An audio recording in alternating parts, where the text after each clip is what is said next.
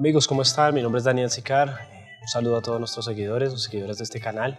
Un canal enfocado en brindar el aprendizaje apropiado para el idioma del inglés. Tratamos siempre de brindarles a ustedes los mejores temas, distribuidos en temas básicos, más avanzados, temas avanzados, regulados por el marco común europeo. Entonces, tratamos de incluir temas en el nivel A1, después pasando al nivel A2, nivel B1, nivel B2, de una manera organizada, de una manera clara para que ustedes los repitan, los practiquen desde donde sea que estén, con sus familias, con las personas interesadas en este idioma. Siempre trabajamos temas muy interesantes, seguimos trabajando con temas A1. En el día de hoy traemos uno espectacular acerca de lo que son sentimientos o emociones que sentimos en el día a día. Todo esto en inglés, con palabras y figuras muy interesantes, dinámicas, para que ustedes recuerden cada una de estas palabras, las graben y las utilicen en su diario vivir. Mi nombre es Daniel Sicar y entonces vamos a comenzar with all the energy, ¿no? We're going to switch to English y vamos entonces a trabajar muy duro, memorizando cada una de estas palabras interesantes. Emotions and feelings, some words. Vamos a ver distintas palabras de emociones y sentimientos. We start with this pink little alien or figure here. So it's happy, no? It is happy. Happy, ¿no? En cuanto a estar feliz, ¿no? Happy. That's the emotion, no? Happy. Now we see sad, ¿no? Que es la tristeza. Sad. Sad, en este estar triste, como adjetivo, porque tristeza es sadness. Pero en este caso es estar triste, sad. The figure or the image is sad, a little thing. The red one, claro que es el rojito, is mad. Mad es cuando tú estás de mal genio. Mad, you're mad. Right? You're mad, estás de mal genio. Like this guy. Continuamos con brave, the purple one, que es el morado. Si no han revisado nuestro programa de colores, los invitamos a que lo revisen, por supuesto, practiquen con nosotros todos estos temas de interés del nivel A1 que ya hemos manejado y que nos escriban, se suscriban a nuestro canal. Tenemos entonces brave, que es ser valiente. Brave. When you are brave, you overcome difficult situations. Siempre uno sobrepasa situaciones difíciles. When you're brave, ¿no? You are not afraid. No estás con miedo. You are brave. Eres valiente. Embarrassed, ¿no? We have embarrassed here. Es estar avergonzado, ¿no? Apenado, algo relacionado con tímidos, más avergonzado, apenado.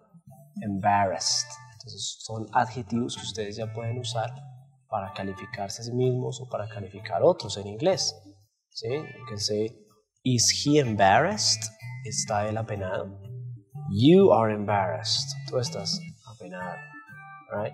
We are not embarrassed. Nosotros no estamos apenados. Entonces son oraciones que tenemos en simple present, presente simple. También ya tenemos este tema disponible en nuestro canal y los invitamos a revisarlo. Embarrassed, para apenado. Friendly, cuando alguien es amigable. If you are a friendly person, eres una persona amigable. I am a friendly teacher. Soy un profesor amigable. I am a friendly person.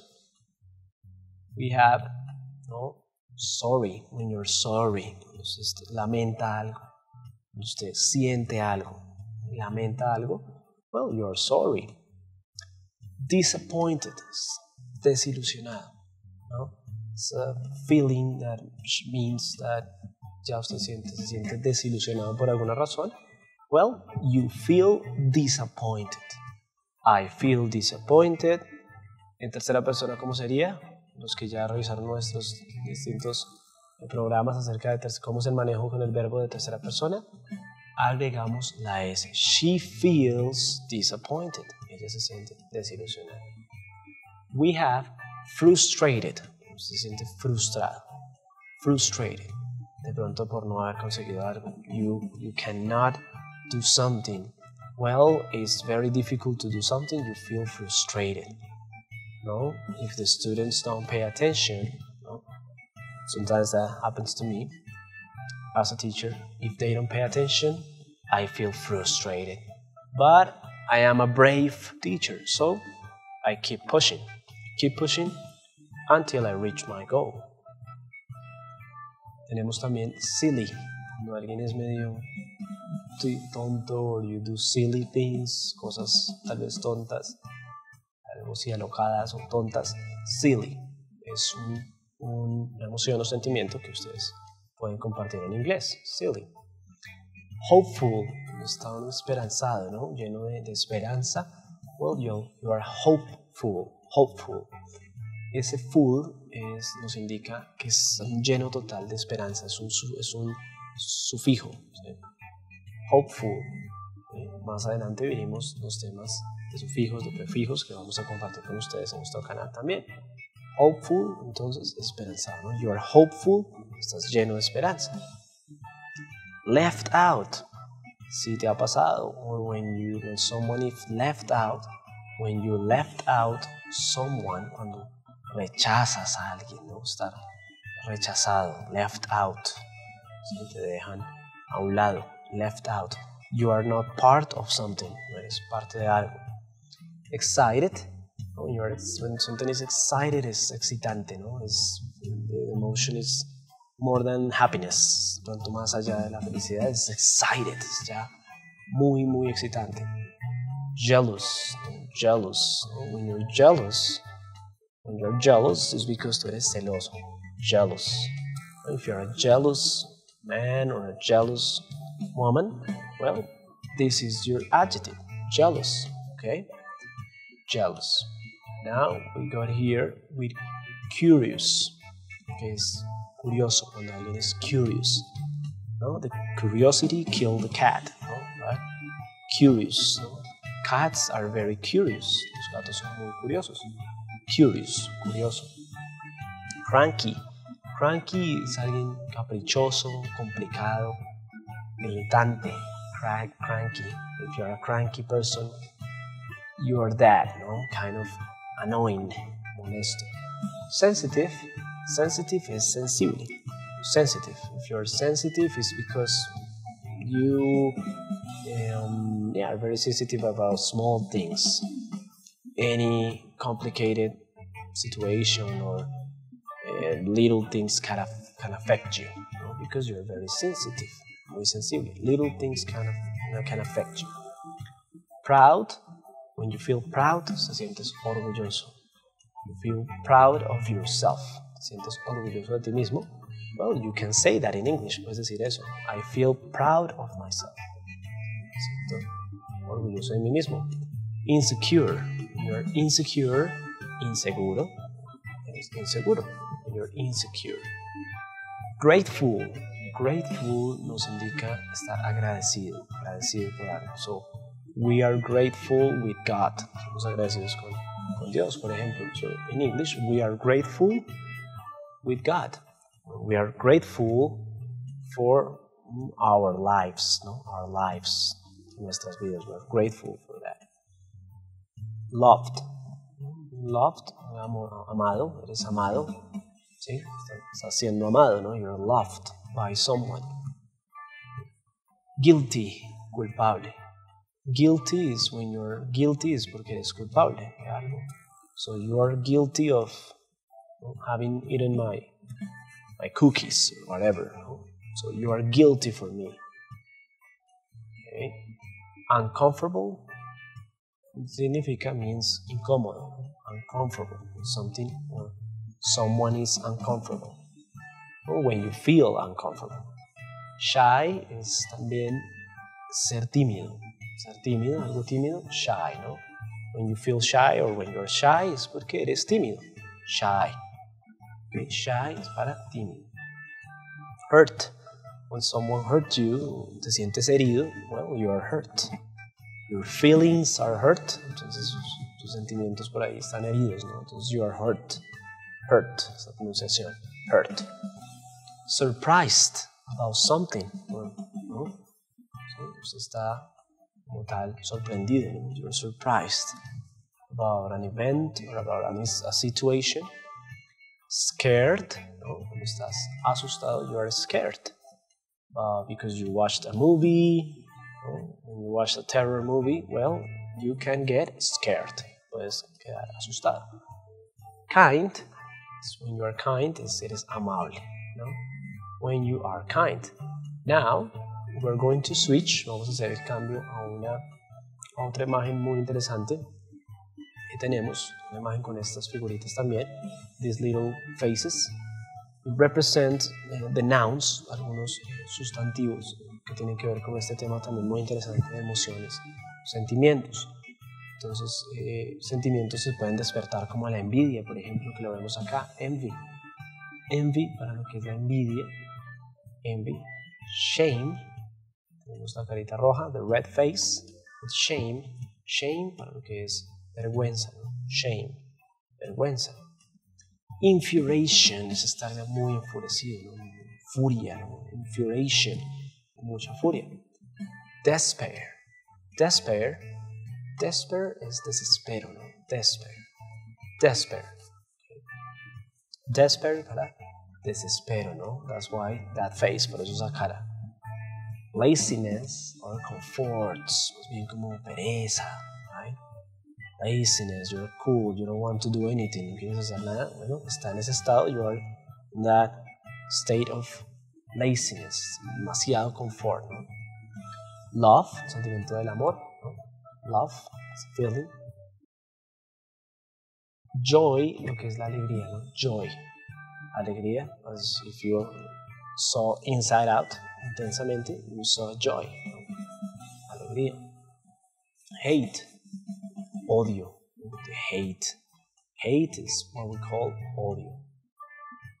Boredom is aburrimiento, boredom. When you experience boredom, watching a class or watching a movie, you feel bored. So that's boredom, aburrimiento.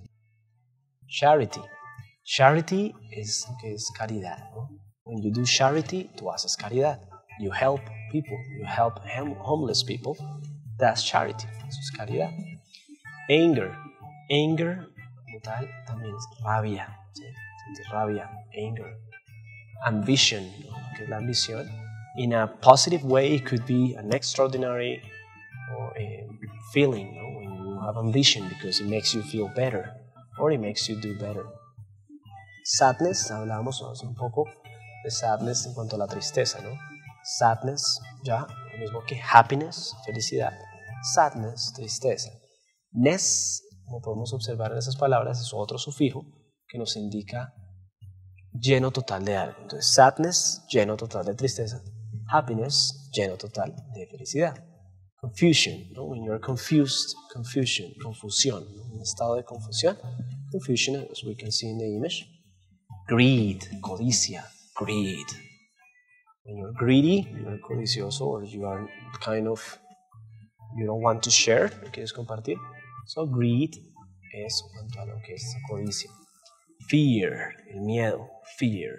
Entonces, fear is the name for when you're scared. El miedo ya se apodera. Entonces, you have fear. Now, disappointment. Disappointment es total desilusión. Disappointment. Hay desilusión. The job offer was a disappointment. La oferta de trabajo fue una desilusión. The job offer was a disappointment. Indifference. You're indifference, ¿no? With something. Tienes indiferencia en algo. Embarrassment. ¿No? Embarrassment es lo que es estar avergonzado, ¿no? Embarrassment. Misma vergüenza, ¿no? Embarrassment. Estar apenado. Hope. Estamos con hope, esperanza, hope. Vanity, talk about vanity, no, vanidad, ¿no? Vanity. Hope, esperanza, vanity, vanidad. Abashment. Abashment, when you experience abashment, is also una timidez o una vergüenza o estar apenado. Abashment reúne esas características. Disgust is going to be more focused on, tal vez asco acerca de algo. ¿Sí? Disgust, when someone is this is disgusting, right? Es algo bueno, estás pensando que está feo, está asqueroso, disgusting. Disgust, asco como tal. Disgusting, el adjetivo. Disgust, el nombre, ¿no? El sustantivo. Insecurity. Insecurity, inseguridad. Insecurity. So we all have to feel confident. Confident, which spells C-O-N for November, F for Frank, I for ice, D for David, E for elephant, N for November, and T for Tom. Confident, C-O-N-F-I-D-E-N-T, expresa seguridad, ¿no? You're confident, tú estás seguro. So we don't want to express insecurity. No queremos expresar inseguridad. We don't want to experience that. In curiosity, como hablamos, curiosity, ya como el nombre de tal del sentimiento es ya lo que es la curiosidad, ¿no? Curiosity, which is with the magnifier, the little face with the magnifier, lupa, magnifier. Entonces, amigos, los invitamos a que revisen cada una de nuestras caritas, these faces, these colors and faces capture your attention, capturan su atención, eso es comprobado, los colores con las palabras que se trabajan crean una mayor recordación. Queremos seguir compartiendo de una manera profesional y dinámica distintos temas que los lleven a ustedes a un correcto desempeño con el idioma, a mejorar el desempeño del idioma en inglés, el aprendizaje del mismo, y queremos que no se desconecten, que nos escriban en nuestro canal, que se suscriban por supuesto y revisen todos los temas que hemos trabajado. Soy Daniel Sicario, espero verlos en una próxima ocasión. Que estén muy bien.